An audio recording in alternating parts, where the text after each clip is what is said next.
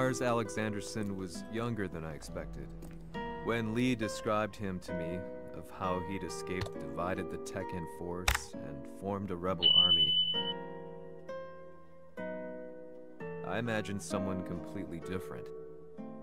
His eyes told a story of sadness hidden deep within. The sterile air of Violet Systems, where he and Lee were holed up together.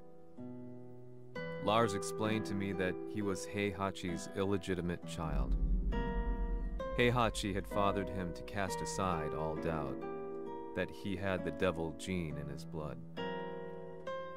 Lars existed solely for that purpose. I could barely contain my excitement at not only meeting a blood relative, but also at learning this revelation. While Lars and Lee conversed, I overheard something that shocked me. Jin Kazama had been found. Jin Kazama, Kazuya's son and Heihachi's grandson.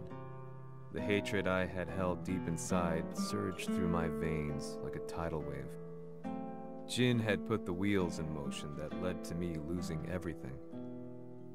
Then, as if finally putting his feelings into words, Lars muttered,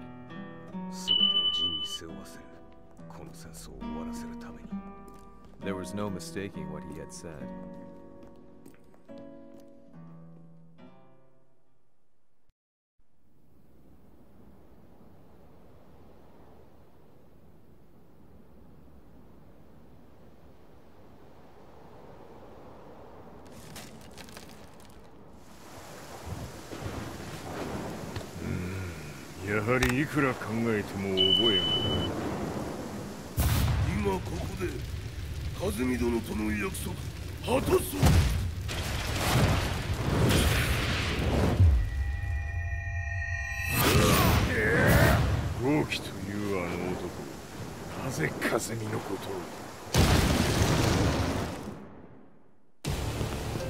豪輝と名乗った男の行方は現在追跡中です。奴はわしと和也を殺めると言っておった。必ず和也のもとへ向かうはずだ。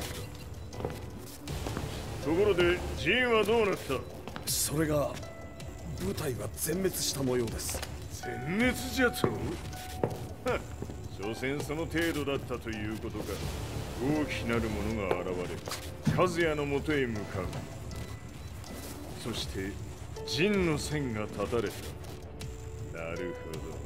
これは面白い筋書きができそうじゃ。今すぐ全世界にわしが死んだという情報を流せ。大会も中止じゃ。